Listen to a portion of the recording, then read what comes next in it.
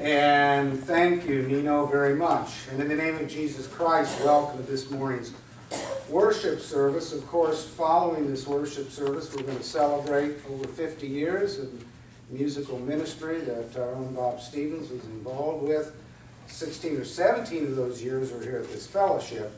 And so, Bob, it's good to see you, obviously. And immediately following worship, we'll have a fellowship hour that will honor him. And we're just really grateful to be about that kind of celebration.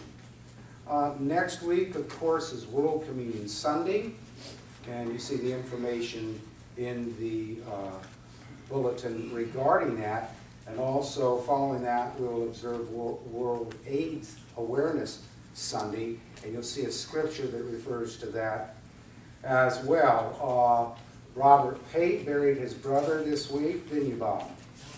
And so that went okay down in Bedford. So we really need to continue thinking about Robert in our prayers. Are there any other announcements that need to be made at this time? You'll notice a little later on, we'll have the collection and the sharing of the, it's not up there yet, of the jars that we collected, and we'll do that in a moment. If there are no other announcements, then we'll begin our worship with prayer.